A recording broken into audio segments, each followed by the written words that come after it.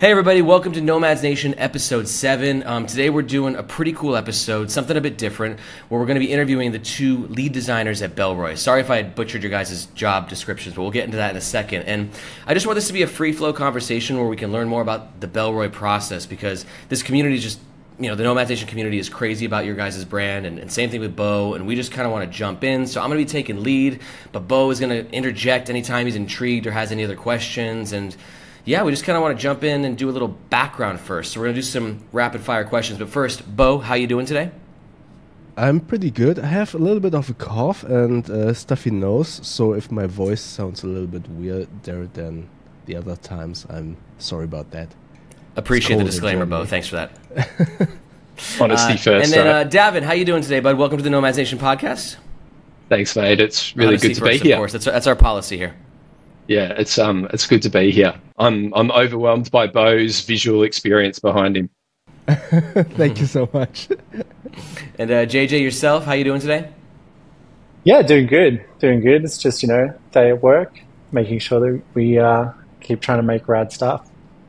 And I look very forward to talking more about that rad stuff. But first, I like to give the audience some background of the people that we're interviewing, but I don't like the boring, tell me your 3-minute story and where you were born and all that. So we're just going to do some rapid fire stuff, okay? And I'm going to go back and forth between you guys. JJ, I'm going to start with you.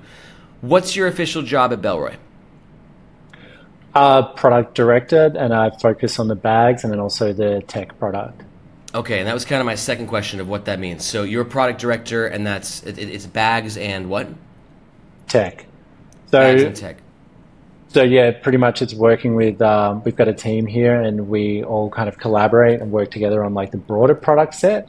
But then within that, I've got more of a focus within, the bags, soft goods, and then also the tech. So iPhone, phone cases, and our other kind of more molded product. Got it. All right, next question is what made you get into this field? What got you into soft goods design? I did industrial design at university and I thought I wanted to be a CAD jockey because I loved working in 3D graphics so much. And then I don't know what happened. Somehow I ended up working for a bag company whilst I was still in university. And then after that, I went into footwear. And then it just kind of flowed on from there. And I think the big turning point was I spent some time living in Vietnam, moved over there to work with Crumpler for a few years, and I was in hook, line, and sinker, and it's been that way since. So it's close to 20 years now of designing and working with bags. That's amazing. That's brilliant. What's your favorite Bellroy product and why? It hasn't been released yet. Well, tell us all about it. We're ready, please. It's a special edition and a little bit of a classic reissue that's currently my favorite, but that changes. You ask me in another month and it'll be something else that I'm actively working on. I could imagine that's a pretty accurate answer. And finally, JJ, before we move over to Davin, what's another carry brand that you really respect that's not Bellroy? And that's almost like if you had to work at a different brand that wasn't Bellroy, which one are you damn, they're doing some pretty cool stuff? I had to work. That's a very different thing. I think that I really like DB Journey for a lot of elements within them. I think there's a lot that's working with Peak, and I really enjoy the guys from Evergoods as well. So there's a few there, but to work, that's a difficult one. Different question. All right, we'll just leave it for admiration for right now. All right, Davin, coming over to you. Official job at Bellroy. Yeah, so I'm a design director like JJ. And I guess as he kind of described, he covers a certain area. I'm set up to kind of cover the other areas so that we've got full coverage across the teams. My area is the small leather goods. So I work a lot on all of the leather, the small wallets, that place. We have a bit of a crossover probably in accessories and pouches and that space. But the other part of my job that's probably big predominant role is the CMF. So I head up all the color, material and finish for Bellroy. And so breaking that down from its mystical description is pretty much all the textiles, the way color comes to life through our leather, on the tech, on the bags, textile design, all of that being brought to life. Brilliant. And Davin, same question to you. What ultimately made you get into this field? Um, I was just passionate about design. I've got a background like JJ, industrial designer as well. I moved into a brand called Bellroy, into Rip Curl, a surf brand, many years ago, which was close proximity to where Bellroy started up. And I moved to Rip Curl when the Bellroy co-founders had left Rip Curl to start Bellroy. I actually sort of filled some of their positions and worked at Rip Curl for a number of years, and then I got headhunted to come across to Bellroy when they were starting to grow and they knew they had something happening. So I think worked on lots of different products and lots of different background, but I think mine was probably more about roles and journey. I was drawn to it because my grandfather was a farrier, so he worked in leather as well, and so I was kind of really drawn when I was working at Rip Curl on the leather wallets, and then the Bellroy brand sort of connected with me. Brilliant. And then on that note with Bellroy wallets, it may be a wallet, it might not be, but what's your favorite Bellroy product and why? It's probably one of our market totes. The things I love are the things that usually aren't sold to the world. They're things that I've hacked or have, I guess, special editions of. So it's probably an all-leather market tote that's been brought to life, like our market tote, but in a full leather build that's like suede, which I love. I use every day. Brilliant. And then any other brands out there, whether it's that you just admire or that you would work for, carry brands that you just think are pretty awesome, you want to give a shout out to? Yeah, I think JJ touched on DB Journey. I love what they do from just a design coherent perspective. Probably one that springs to mind, I love out of Chicago, 1733. I love just the culture and the character and the charisma and the nostalgia that's brought to life in great utility. I think he and his team are doing some great stuff that just puts a smile on my dial every time I see a launch or something new coming from their studio. That's a really good call. Yeah. For sure. Interesting. Bo, have you reviewed anything from 1773? No, I have not. Are you familiar with the brand? No, I need to Google that. I'm just smiling because I had just a vivid memory that when I was a kid and my parents took me to Bali all of the time, I always wanted T-shirts from Rip Curl. So I'm smiling that you've been working at Rip Curl. I was all about these Rip Curl shirts. When you are 16, you always want to buy the T-shirts with all of the prints, and it was always Rip Curl. I wanted Rip Curl all the way. So I'm a big fan of that company back then. But I didn't surf, so I was just wearing the stuff. No, but that was the allure in the 90s of, surf brands were almost like luxury. They were sought after, Yeah. No, we've all been in that. We've all been in that space. We're all aspirational surfers. Yeah. Same. But Bo, I didn't want to leave you out of the questionnaire. What's your favorite Bellroy product that you ever reviewed or tested, Bo? If you had to pick one. I know you've had a lot. The Apex. I really like the Apex. The Apex backpack? Yeah, that's a great backpack, definitely. And I just recently found a use for the Bellroy pencil case. I got the pencil case and I was never sure how to utilize it because I was like, I don't carry pencils. I don't carry pens because I do everything on the computer or on the phone. And now I realized it's the perfect med kit for me. It's great for Band-Aids, ibuprofen, and stuff like exactly that one. And I put everything that I need. It's basically my boo-boo pouch. So your boo-boo pouch. Yeah. That's adorable, Bo. That's my boo-boo pouch. If I fall down on the ground and I'm crying with my knee in my hand, I have my boo-boo pouch and a Bellroy pencil case. So it's so versatile. That's great. Yeah, it is. You guys should change the name. All right, it should be the boo-boo, the Bellroy boo-boo case. You're gonna be flying off the shelves. Pitch that to your marketing team; they'll love it. Yeah, we might have to run it past legal. I wanted to give a shout out to my favorite Bellroy product real fast because there's a lot, like there really are. I've been playing around with the Folio recently. I've just been loving this thing. But this who do I have to thank for the Bellroy Venture Ready Sling 2.5 liter? JJ, is that your team? Yeah, that's on their team, and there's a few of us who worked on it, but that was really with Aaron and Tara, who, like, Aaron's one of our designers. He's the guy who's come out from Utah, and then Tara is a lead pattern maker, and she hails from Arc'teryx background. Please send them Bo and I's regards, because we're really big fans of that sling. Nah, shout out to the person who made the hip pack. That is my that's right, you like the favorite hip pack. bag. Yeah, that's my favorite bag, and I'm honestly looking for a replacement, or I'm looking for a competitor in this smallish 1.5 literish space. You're basically unique. I wasn't able to find a single alternative to that bag. That bag is amazing. So we've got a belt bag coming in the Light family in like a couple of weeks. So I think it's really worth having a look at that, because it's taking some of that essence, but it's like stripped out and kind of like pulled it into the Light kind of like economy with fabrics, where it's like we don't add extra layers, we keep everything really pared back, and that one's feeling really strong. And I don't know if you want to touch on the textiles, Dav, but there's a big overhaul there too. I would love to. Let's take this one step at a time, though, because I want to really. Yeah, there's a lot of ground to cover here, guys. Easy so fellas, I really want fellas. to. Thanks for participating in my rapid fire. I think,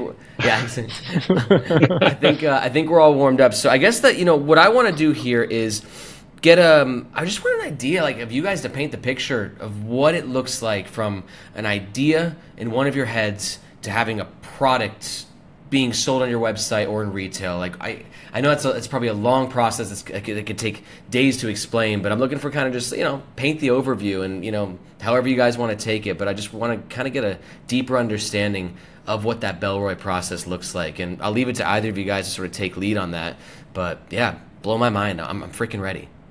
Do you want to jump in with the leather goods, Dad? Because there's a different process.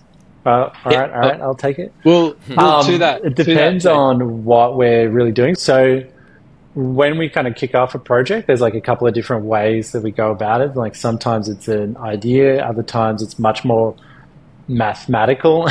We kind of like have a voting and scoring system about like what do we want to pursue, or what overarching theme do we actually have for the brand that we want to start to work towards.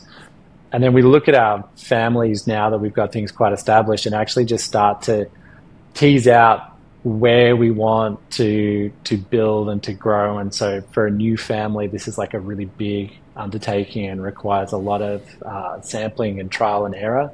JJ, I got a quick question. So when you say the word family, are you referring to like a series, like the Venture series or the Light series? Okay, just making sure. And so if you're making something with Invention, now that we've done the hard work, it's actually a lot easier for us because we have so many starting rules established. But for a new family, it's actually like a big collaborative effort that involves, working on the key shape, working really heavily with Dav and the CMF team on like what materials they're actually going to be combining to kind of bring it to life. And then I don't know what actually happens, but someone starts making something at some point. And so that can be pieces of paper that are pulled together. I'm a huge fan of staples, and I like, instead of sewing, we'll just staple things together, and we'll hack existing bags that we've got. We'll start pulling together paper mock-ups and then start building them into loose fabric versions and start sewing and making them. Sometimes it can just be, with drawings, but all of the time it just kind of has a little genesis point, and that's the thing that is a little tricky to pin down. Cool. That's cool. That's really cool. And I'm curious too, like on that note, that's also interesting. All right, I want to know, like, even taking a step back though, new product, is that coming from the design team, or is it coming from like the top, like CEOs, like, hey guys, we need more slings, or like how much freedom does the departments have? And Davin, I want to hear your guys as well. Like, do you have a lot of freedom as to where you're just making products at will via your department? Is there some collaboration with the more executive, for lack of a better word, branch in Bellroy? Or paint that picture for me, Davin. I'd love to hear actually your perspective on that. Yeah, I think in response to that, it's probably C, all of the above. But I think we are very much a product and design led business, and we have been from the very beginning. So there are times when we know a thing is working really well, and we might say we want to expand on a range, and we definitely want to do more of what's working well, and that might come from a product management team. There are times when also, JJ touched on a feedback loop, right? Like, we like to think of ourselves as global citizens, like we're sold all over the world. It's probably easier to mention the 3 or 4 countries we're not sold in than the other way around. And there's times where we really are relying on our wholesale or our sales team or people that are on the ground or have got connections with retailers, or we're seeing things happen in cities that might inform the design team who can't be everywhere all at once when we're designing, slings or products that we want to work really well in parts of Asia or Japan or in Europe. And we see different things going on in different worlds. And I think that's probably even more polarizing in wallet behavior than it is from maybe a broader carry sense. I think we all probably carry, there's trends and cultural differences that we see going on in the carry, but I think where maybe, slings or crossbodies aren't adapted, or backpacks are, or messengers are a thing in a certain country, but I think we certainly see a more polarizing regional things going on. Germany's a great example, right, where we've seen all sorts of different currency behavior. We saw challenges for years where we had an old, very large size of the Bible passport. I'm joking, not that big, but a generation of German passports that were big and chunky, right? And that throws a spanner into, passport fits and wallets design. We JJ and I, we talk about it. It's like we sweat the details, and I think in my department, and JJ's been in that for a long time too, it's like those micro millimeters, and particularly in tech, all matter. So when we've got currency behaviors going on in Germany, where we're seeing from those feedback loops where cash or coin is still really heavily used, that can really change and inform what's going on from a design studio, where we're very isolated at times. Even though we're out seeing what's going on, we'd have really different inputs that would affect process and product outcomes, as well as, I guess I've touched on, feature outcomes that could be radically different. That sparked so many questions already that me too, but I want you to go first, Bo.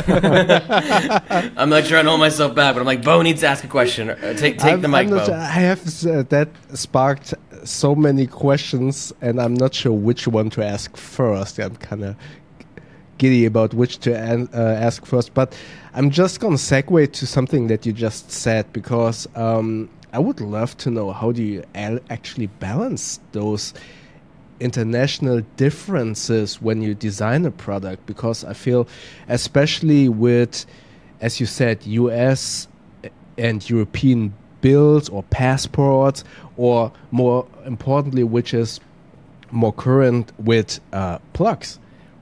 We Germans, we have totally different plugs than US plugs, and I feel like every time I went to your product page yesterday just to look a little bit around, and I saw so many of those videos where you have the Mac charger of your MacBook with the US plugs that you can just fold inwards. So it's really easy to store that away. But then you have us stupid Germans with those plugs that are hanging off the sides and make everything so difficult. How do you design for so many different needs? And I feel like the UK plug is even more difficult, right, with the 3 prongs. So how do you design for that? Who wants to take it? We have all of those plugs here. I think that's one of the things. It's like we've got a collection of all of those different global plugs. We've got like mock-ups of all the different size bills and size notes from a global kind of point of view.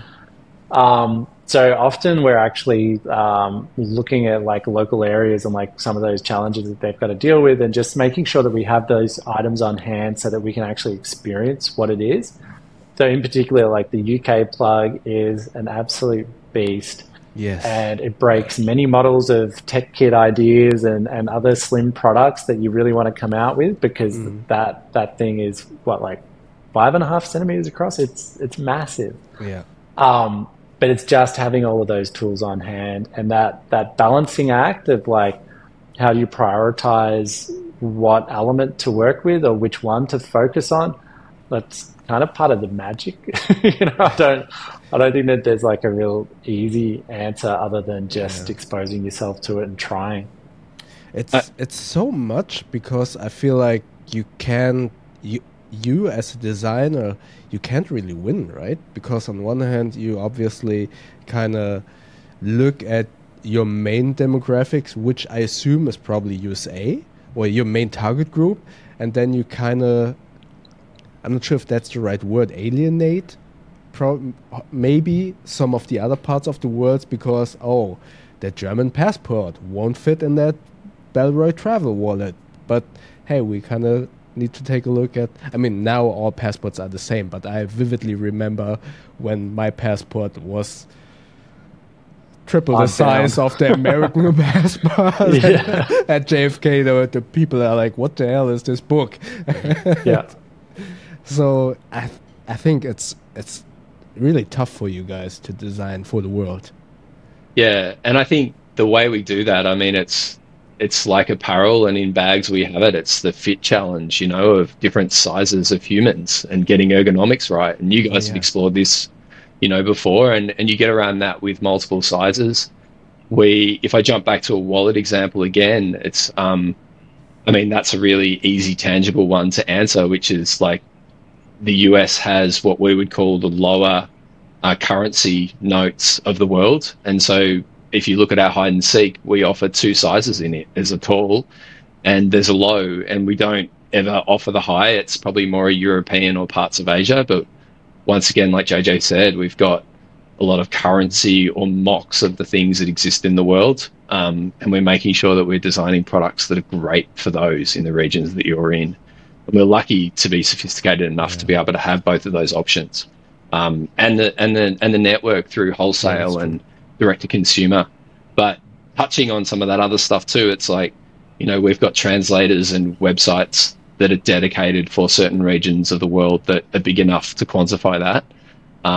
And our photography team does an incredible job of making sure that those products, when they're photographed, as well as the product design team, making sure that those products work really well. It's probably flexibility, right, JJ, is another thing, or the ability to adapt for multiple use case scenarios, because some of us carry more, some of us carry less.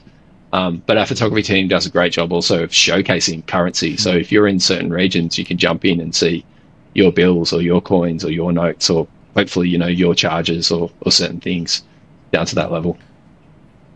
Yeah, and I think that comment about alienating some people globally when you make some choices is definitely something that, I think Australians have a relatively unique position globally, in that, we've got a lot of contact in through Asia very easily. A lot of our team is international. We have a lot of travelers within us. So we have this kind of global experience and this want to do product that doesn't feel like it's of any particular region. I don't think that we show up as being a uniquely Australian brand. We are definitely incredibly focused on being Australian, but we try to make that product as wide-reaching and as applicable across the world as possible. And I think that as we've been able to grow and scale a bit more, we've got more opportunity to do that. And we're now starting to do more products in multiple sizes, so that there's better options for finding the fit that works for you, whether that's based on your physical nature, or whether that's based on actually your carry style as well. That makes sense, and it's all kind of tied in together. But I'm kind of curious, just to kind of close the loop on the process. So JJ, as you were saying, idea, whether it comes from whatever department, and then you guys are cutting paper, you're stapling, you're sewing, and boom, you got what would you guys call it when you have a working? Actually, let me even take it a step further back. Then, do you make your quote unquote golden samples at your development facility at Bellroy, or is that something that the factory handles? Where does that relationship work with where you guys pass the torch to the factories to finish a product? So there's a huge chasm between that start and that golden sample. And so we use a point system within Bellroy, where as you develop a product, you start at 0, and then your aim is to get to 1, which is that golden sample stage. And within those points, we actually have different check-in stages. So that initial kind of concept is at point 3. And that is when we take our ideas, and this can be loose, it can be a homebrew sample, it can be 2 different bags stapled together and just showing an idea. And we do an internal review and presentation that's actually focused around making sure that we have different areas of the business that all get a seat at the table and kind of get to look at what the intention is and have a moment to actually review and comment and feedback on that at a really early stage. And we use that to then progress to the next stage, which is point 6. And we do that same process again with the same people, but everyone's kind of been along for the journey, and then we do it again, and then that's when we kind of like hand over to that product development. I gotta ask, so I just want to paint this picture because that process sounds fucking awesome, because like it seems like it's so inclusive to the whole company. It's not just like you're isolating the design team.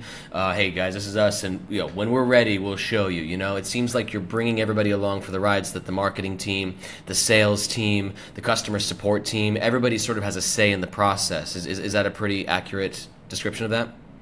Yeah, and we've come to this method through seeing the challenges of getting a project too far along without having key stakeholders in that next phase for the business being aware of it, or being able to contribute information that might have been synthesized by the design team, or it may be regionally specific, that it's like, hey, we've noticed this, but say that the problem was only something that was existing for a very small part of the brand as a whole, and say like our US wholesale team then have a chance to chime in and say, oh, we found the opposite is true in our market. And so it gives us the chance to, at the same time as we're developing a project, to actually course correct and steer the project towards a different destination. So our starting point and our initial genesis shouldn't be definition of what the outcome is. It's more like, this is where we're beginning, and then as we take it through this process, we get the chance to like adjust, course correct, get more information, get more buy-in, and actually just get people better aware of what we're coming out with, so that they're almost like bought into the concept as well, and then everyone ends up getting closer to what is going to work for all of us. Sorry, I was going to say, the thing we use and make sure we talk about early on is that the sample that we talk about, whatever it is in that early stage, we talk about it as a North Star. And it's really important that North Star its job is to build the stoke, and it's a beacon early on. But what the thing we don't want it to be, which is what JJ's described, is a GPS, because it still needs to hold vibe and hope and be able to shift and change along that journey. So it's a thing you're drawn to. It's a thing that's still strong along that process, but it's not locked in. It's not definite. It's dynamic as it moves through. No, that's great. I mean, it allows you guys to, be like water, right? To adapt as it needs to adapt, with the different feedback from the team, and to make sure everybody's involved in the entire process. And then it gets to a point, I assume, where you sort of pass it on to the factory, right? And I'm curious because you guys are, one of the bigger carry brands that like Bo and I have reviewed, I'd say. There's obviously the bigger ones, the Patagonias and whatnot, but your factory setup is quite interesting, where I'll look at one product and it says made in Philippines, the other's made in India. I think you have some made in China as well. Davin, I'm curious, why this sort of like international factory setup as opposed to just, just being in one country, which I would imagine would have logistical benefits as well. Why the disbursement? And actually, is my analysis correct that you are doing different factories around the world?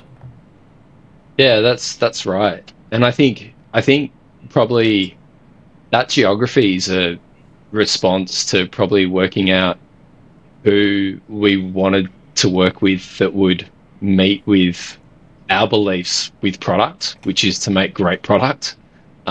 So, for instance, our bags, you're spot on. I think some of those have got some different locations now, but we've got parts in Asia, and Philippines being one of those. But I can talk to the India one, where we produce all of our wallets, and that's because we're yet to find anyone else in the world that's as skilled and has the knowledge and the techniques to make the best products in the world. It's like, and so that's the driver there, where we've got relationships and we've been with some of those makers since the Bellroy started. Some of us have worked with them even 5 or 10 years before that at previous businesses, and so I think a lot of the time it's expertise that probably drives that primary decision there. I think that's that we've got multiple locations. And I think you'll probably find across those categories, it's the expertise in those locations that separates them, rather than us hunting maybe like some apparel brands where we're chasing price or labor costs are cheaper here, or it's probably more that we're able to produce the products to the level and the standard that we want to achieve. May I interject a question while we are still in this, let's say, design discussion phase of the team? Is that okay, Aaron, or do you have 2 thumbs up, dude? Keep it rolling. Right.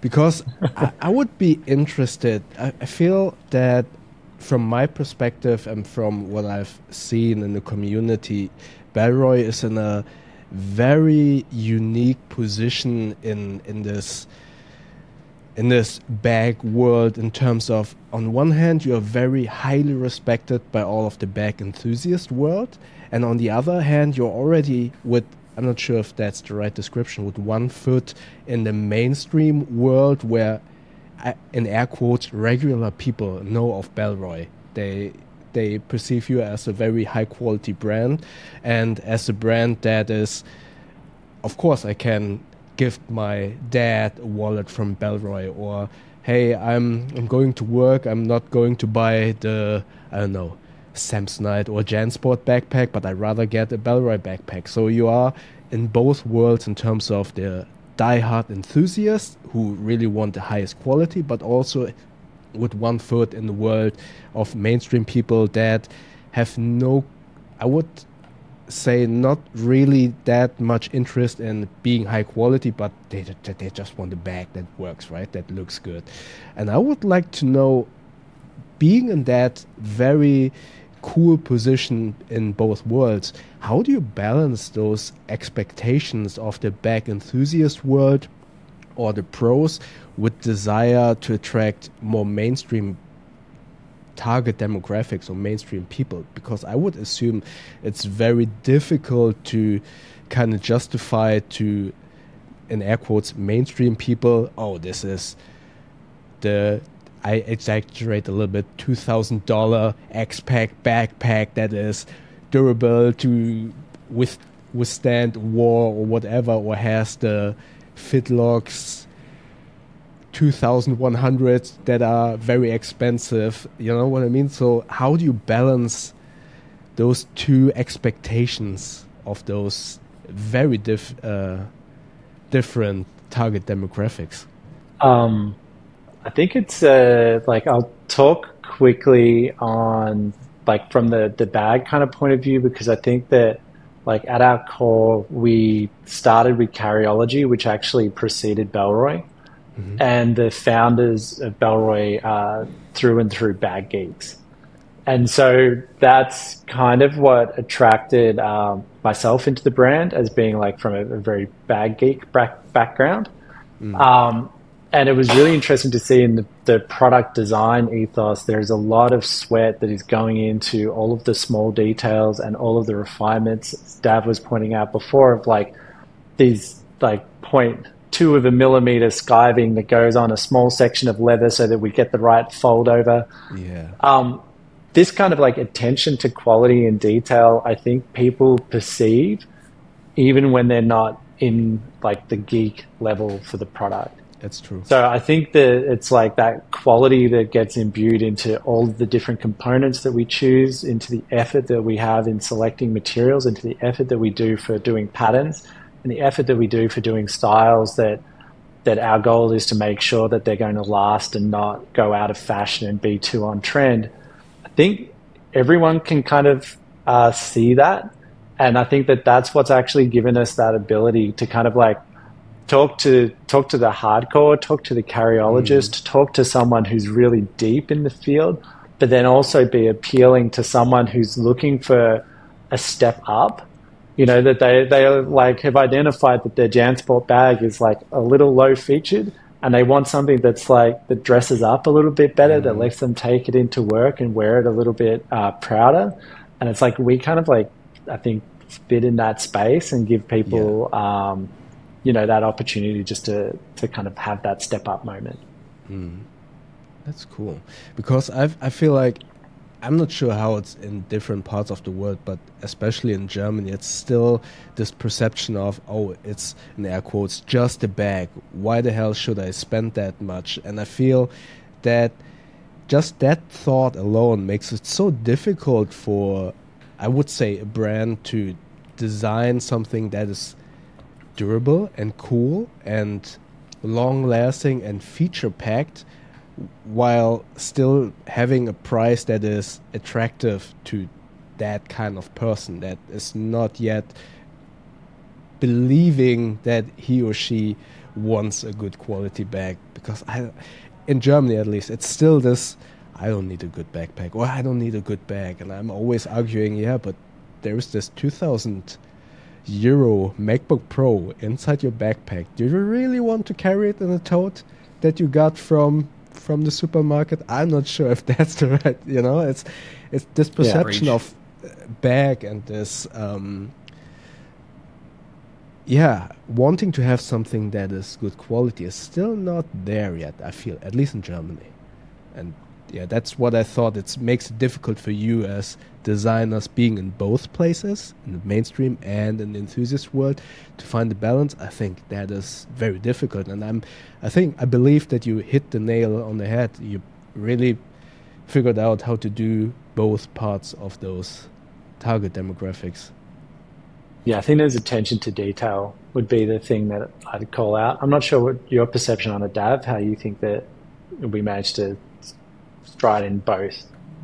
Yeah. Thank you so much for answering all those questions, JJ, because it's, to me at least, it's so interesting. And I have I feel like I'm going shallow on the answers as well, because there's like so much more depth. Because like we talk about this stuff all day and have done for years. So it's kind of like it's almost it's good to have an opportunity just to kind of share a bit.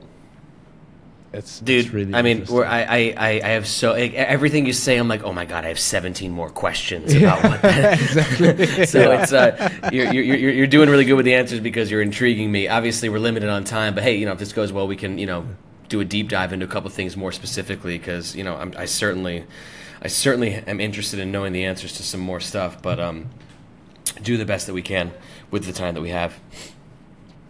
Yeah, I think one of the big insights that we've got, and we're getting ready to figure out a way to kind of share it outside of the Bellroy team, is really that point system. Like, we've uncovered a way to progress product quicker, that's more team involved, that has chances for feedback loops, that gets higher quality consistently.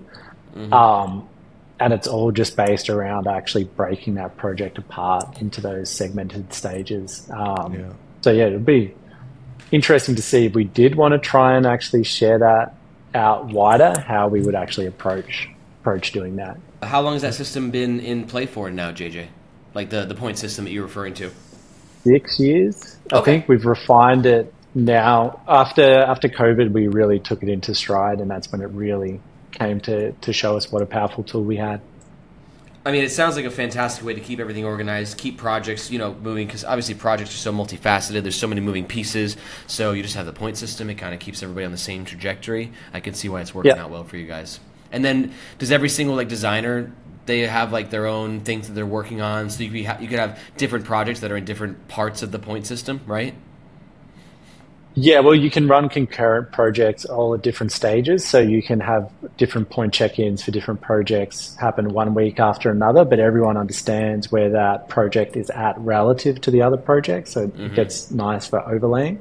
For sure. For how we split work up, we basically end up with a lead designer per project, and that person will be the champion for that particular style. And then we plug in all the other people who are needed around it to support. So, there won't be just one designer working in isolation. It really is like a team effort and a group of people all jumping on when needed, as needed. How long will it typically take, just because you're in the bag department, for, let's say, a regular backpack, not a sling, let's say a backpack, to go from idea to market? Record time would be about 9 months. That's record. Okay, so that was lightning fast. So 9 months is pretty good time we're talking from the genesis through to actual release. For sure. But that's when I think you've got a few things working in your favor. So that'll normally be for a product that's in an existing family, and we know generally what we want. All right, guys, sorry about that. We had a couple of technical difficulties. I think we lost Davin. We were having some Wi-Fi problems. We're going to get Davin back on the show later, but we're going to continue the conversation with Bo, myself, and JJ. Bo, we were talking to JJ about some backpack stuff. Where do you want to take it from here?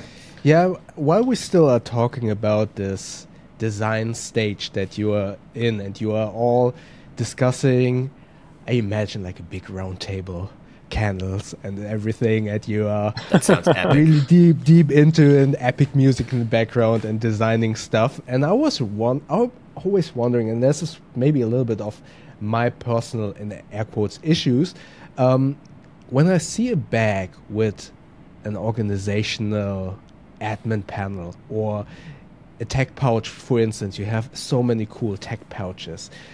How do you kind of design for those admin and organizational slots in regard to what items you anticipate being loaded in them? Do you have like a specific set in your design stage where you say, okay, we design an admin panel and it has to have a pen slot, it has to have a slot for a MacBook Pro charger and mouse, or is it just like, okay, we need to have at least 4 slots and 4 compartments that are drop-in slots? How do you design for that? And do you anticipate a specific set of items being loaded in these kind of admin panels or tech pouches? Is that love this question, yeah. Bo? So we are all users of tech. So exactly. there's no one in the design team or in Bellroy who isn't using a laptop, who isn't hot desking.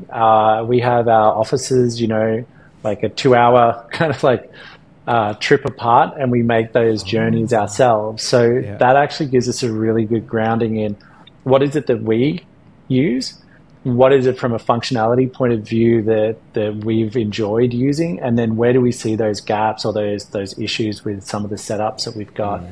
So I think in our earlier products we were much more prescriptive, and then now we try to be a little bit more open world in how you can pack, and try not to be so focused on making it that you have to use the product in a certain way.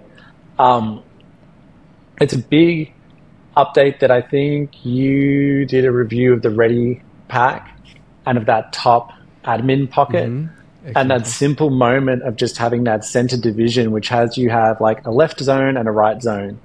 And the whole point is that you can have a big area, and that simple cut up means that you can like pocket dump straight into there, and you're accidentally organized. Like you didn't have to think about actually putting things in. You just kind of like go into the natural home. And that's the same with like pop pockets in Tokyo Tote. They're just like these zones that just become easy for you to just reach out and fill. And we've really tried to avoid that you have to get your pens just in the right zone, and you can only have like a certain size notebook, and you can only have certain size glasses. We just try to keep everything just a bit more approachable and easy. One of the best examples of this, like one of my favorites, is the Tokyo Wonder Tote. And the front of this is like 2 large pockets, and it's just one zip to get into this double-breasted pocket zone. And the thing that gets so good about it is you start to learn instinctively what side you put what product on. So it's like I always have my MacBook charger on the right-hand side because when I've opened the zip, it's the secondary thing. If I've got my phone in there, it's always on the left one. So the moment that I open the zip, it's the first one to reach into, and you just start getting familiar with the bag and like with interacting with it. And we try to make it that, you don't have to think. Like it's a very much about just like that intuitive way of actually just working and operating with it. I feel that I really like organization and being able to store stuff in a specific place, but I usually run into admin panels or bags where I have always the saying that I don't want a bag to make me change my packing style. The best example is a pen. For instance, I use these rubberized pens. They never fit any pen slot.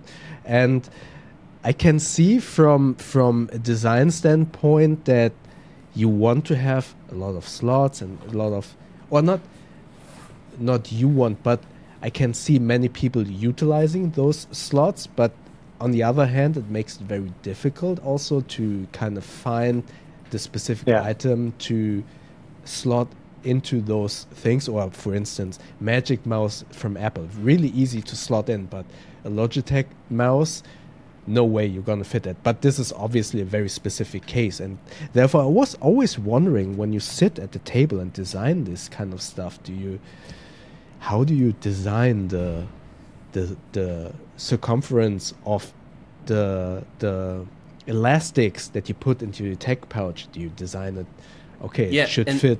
And on that, Bo, just like to add to that with JJ, my question is sort of add on top of it. Like, do you guys do like market research? Like, hey, 71% of our users use Magic Mouse as opposed to, or is it much more organic in that sense, where you just kind of, try and find slots that are less prescriptive or pockets that are less prescriptive?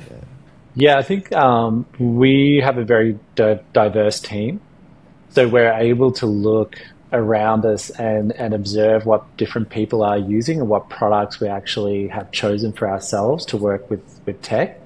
We are very Apple focused, so that does tend to bias things, but I don't think that the Magic Mouse is really, something that is difficult to fit. I think once you start getting more to your Logitech, like, quite tall pieces, like I can see that there's a bit of a challenge with actually seeing where that would be appropriate.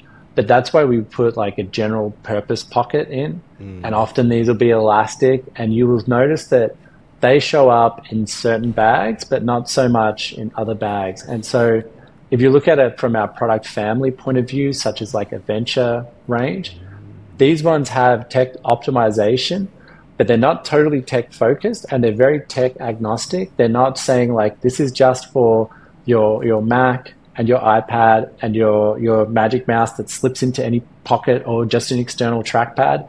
We tend to have like a softer volume pocket that will have an elastic entry. They can fit like a wide variety of whatever you need. But then when we move over into like a Tokyo family product, this might be more Mac centric, and we won't be necessarily looking for someone who's got peripherals that are a bit more challenging. That is not a product where we're putting in a special little tie like in a venture product that helps you hold a camera tripod.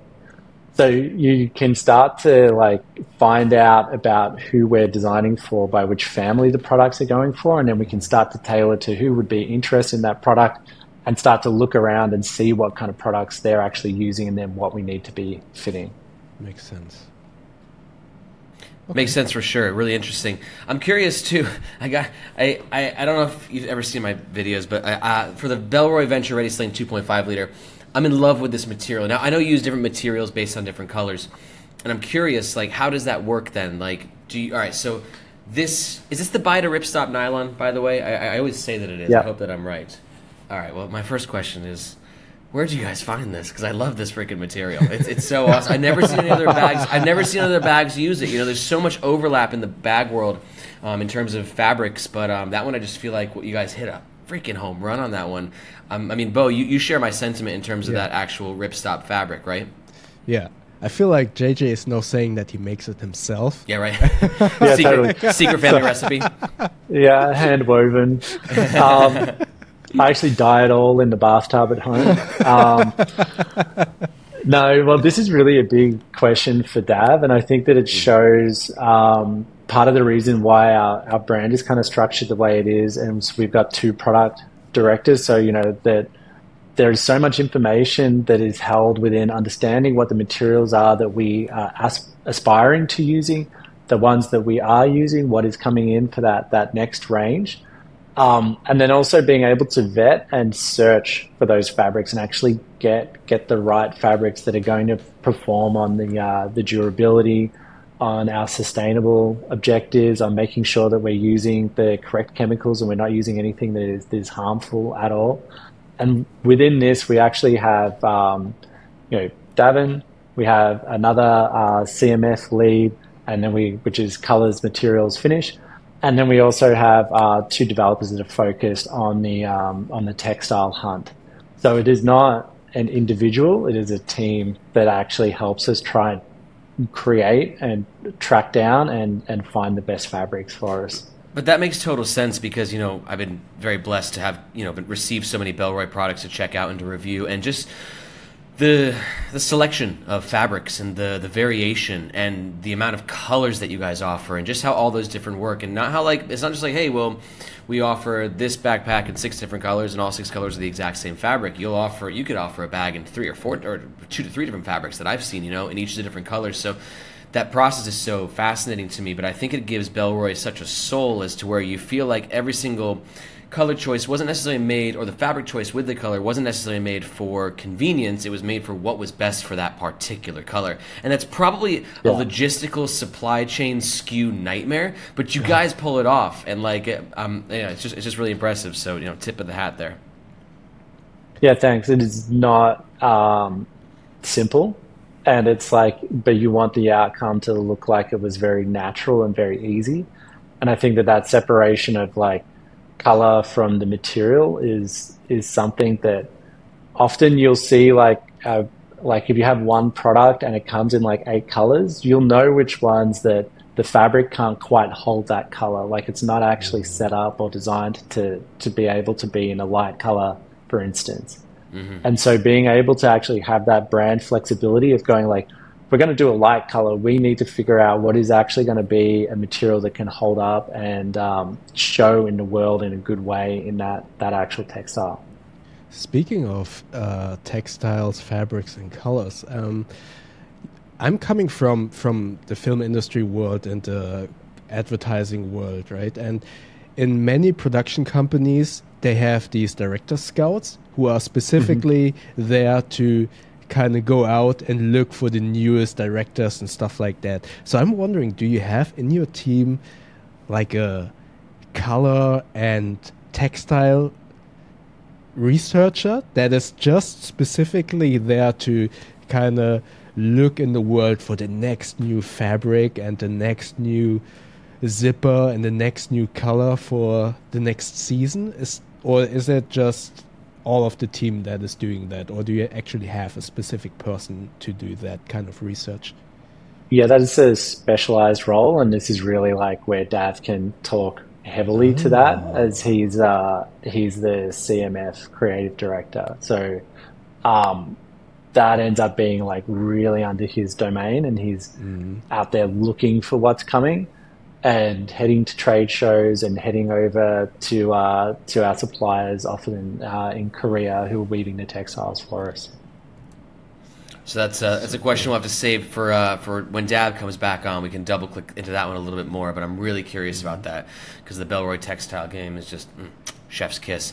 I'm gonna take the conversation a little bit of a different way because I did get some questions from the Nomads Nation community that they wanted asked specifically with backpacks. So I'm just going to throw a couple your way, and Bo, feel free to chase up on any of these if you want. I picked some of my favorites because we got 50 questions, so I can only pick a few. Cool. The first one isn't a question; it's just a statement. They said, "Bring back the classic pouch plus, please." So just I'm doing them a favor. So it's an official request: classic pouch plus, please bring it back. Got it? Noted. All right. The next one. Often when things go, it's very difficult to get them back. There will be reasons. So. Yeah. Well, I'm curious. I mean, would it just be they're not selling so hot, or could there be other factors that are playing into that? What would be a reason Bellroy might retire a product? There's definitely sales. We have to hit a certain threshold to try and make products work.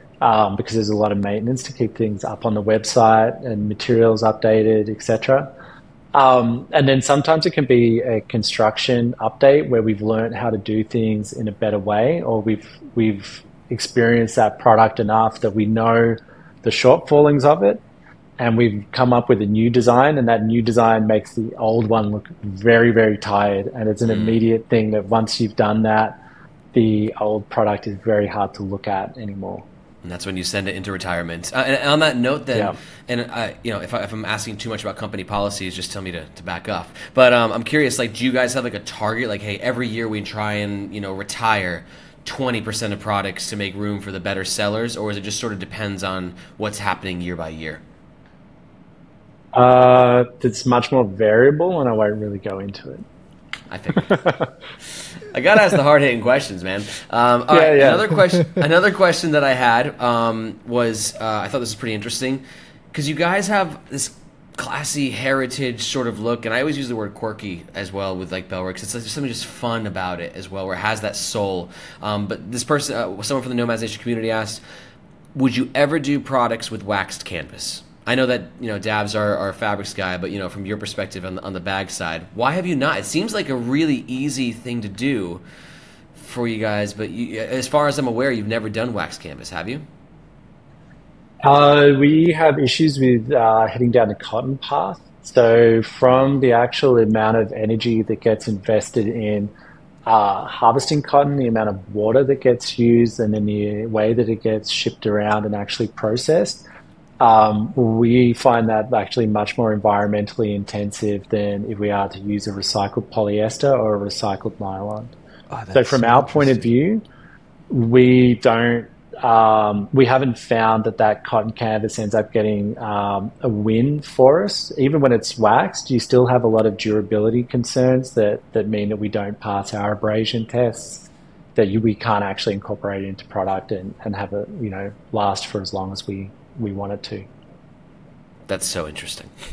Totally. Bo and I's minds are blown right now. We're like, what? Yeah, it gives this whole discussion a totally new perspective that I've never thought about, because I feel that nowadays the perception of anything organic basically is this: it's more environmentally, or it's somewhat more environmentally friendly because it's a natural thing. You don't have to make it. You don't have to create new, I don't have a better word, new plastics.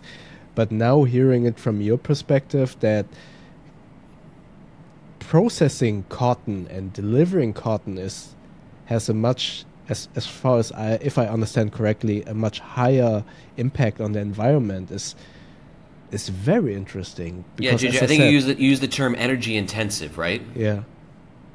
Yeah, so like thinking of the way that a bag is used, so we know that plastics is an issue, but a lot of the times the issue with plastics is some of the chemicals that are used in processing, also in end of life. And so within Bellroy and within bags in particular, once you've actually made the product, you have very low amount of energy that's actually used throughout the product life. So if you consider your clothes, for instance, there's a lot of energy that goes in actually washing and drying, like particularly if you're in North America and you use a tumble dryer all the time, there's a lot of energy and a lot of off washing of microplastics that actually happens from your apparel. When you're within something like bags, once the energy that's used to actually make it and get it to you is done, it's really hit the end of its energy life cycle. At that stage, it's actually quite static, and it's not creating more issues or challenges for the environment. At this stage in time, it is difficult to have a full bag and just go hey, I want to recycle that. But that is one of the goals, that it's how do you end up getting to that next phase where you can have a product that you're able to just return, it can be recycled and then made into another piece and really hit to that circular level. At the moment, our focus is really on making sure that, once you choose a Bellroy product, that we didn't make a pocket that is specifically sized for a phone that no longer exists in 5 years.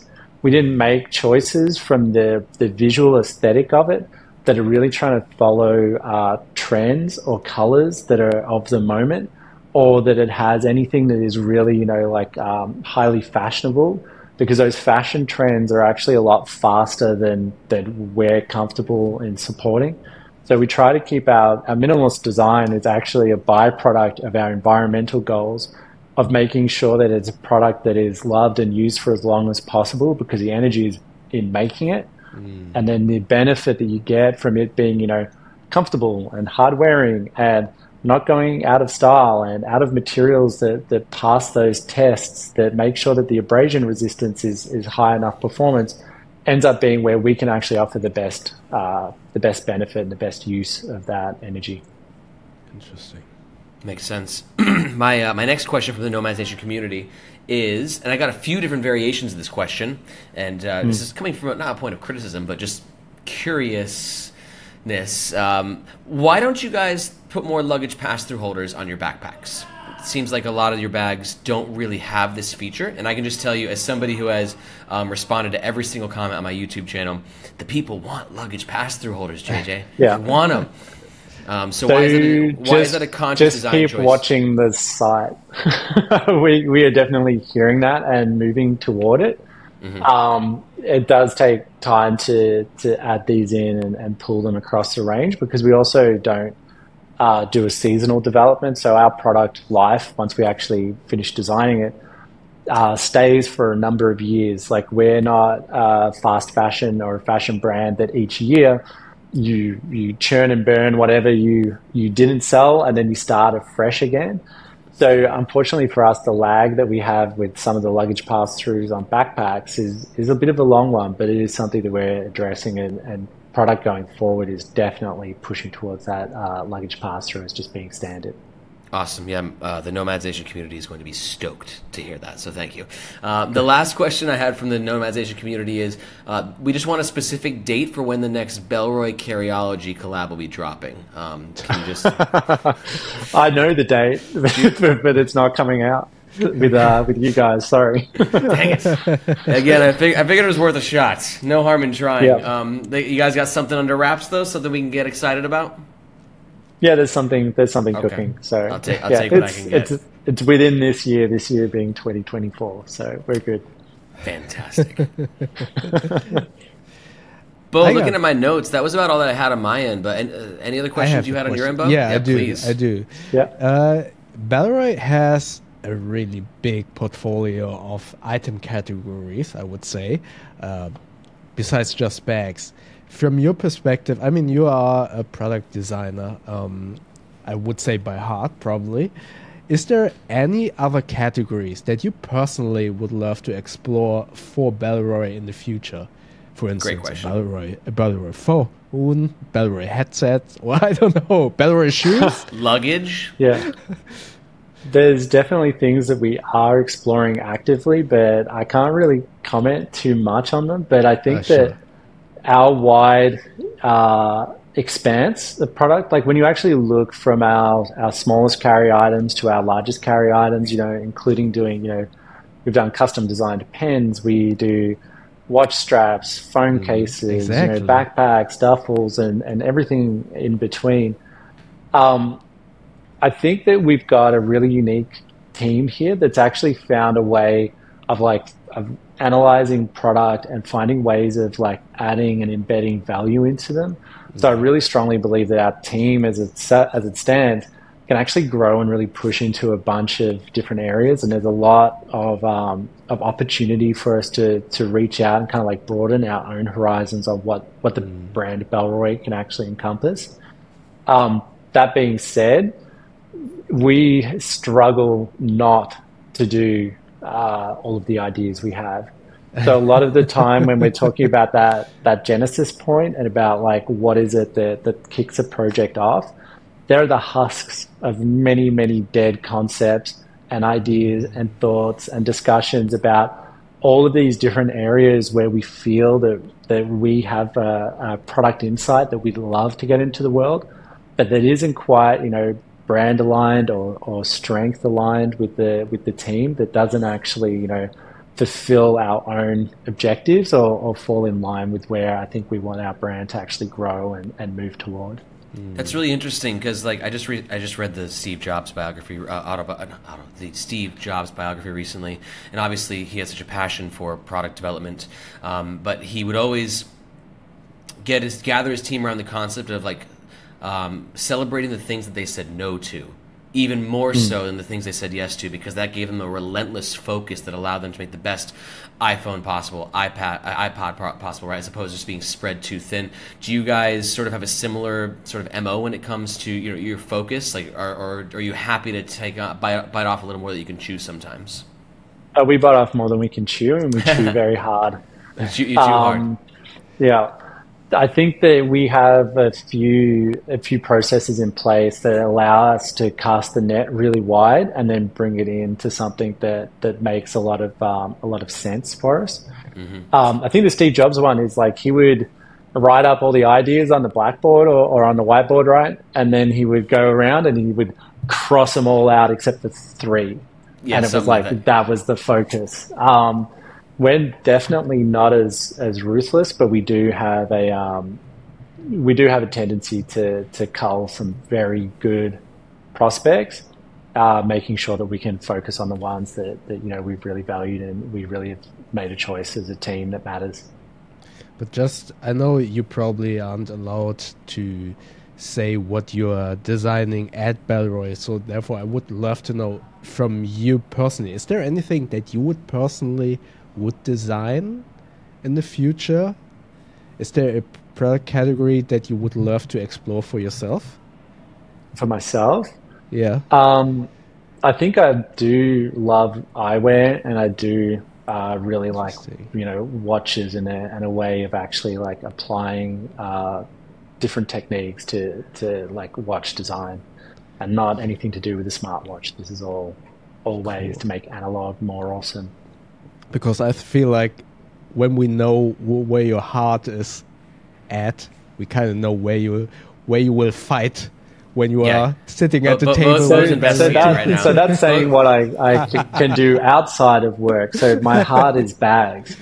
So I'm like I'm in the position where it's like I get to work, live, and breathe bags, and this is something that since moving to Vietnam way back in like 2004 or 2003, bags has really been my design passion, and spending all that time there. I was there for 3 years, like just living and breathing bags. And so when it comes to like what is my heart and what is the passion, it's like it's bags and it's carry throughout. That's really where I think that as a designer I'm best able to add a lot of value. And then I'm working with a team that is also, incredibly talented, and we've got a very disparate set of skills. So we don't have any, like what I call double ups. Each individual has like something that they're more tailored and better suited for. And we actually like pass the torch around and get feedback from each of us in those different areas when the project requires it. So cool. So it's like, I guess that sums up like I'm living my best design life or something like that. Yeah. I'd say so. Yeah. But just from the 2 product categories that you just mentioned, I would love to see a Bellroy watch. And now that I wear glasses, I would love to see Bellroy glasses in the future. And since you're taking requests, I'll take a Bellroy headphones case, please. And a 45-liter Bellroy travel bag. Are you writing this down, JJ? I feel like you should be. Laser sharp memory. Yeah. Any other questions you got, Bo? I do, but I think they are more targeted towards the wallet side. So... Hey, we'll save it for part 2. Yeah. It's a good excuse, right? Definitely. Awesome. Well, on that note, I think we can go ahead and cut this, make this a wrap. Gentlemen, thank you so much for your time. JJ, this has been like mind-blowingly awesome. Like the community was so stoked about it. They asked all these questions. I think that this could hopefully be the beginning of, maybe a few more of these. We'll get Davin back on here, but I just really appreciate your time, being transparent about the Bellroy process, and we're looking forward to seeing what you guys got. You said the Carryology Bellroy collab will be June what day? I'm trying. Okay, yeah. I'll get you. Sorry, the line cut out. Oh, yeah. JJ left the chat. Anyways, JJ, thank you so much for coming on today. Thanks, guys. Bo, great to catch up with you. Thank you so much. And this is the Nomads Nation Podcast. We'll catch you guys next time. Thank you. Thank you very much.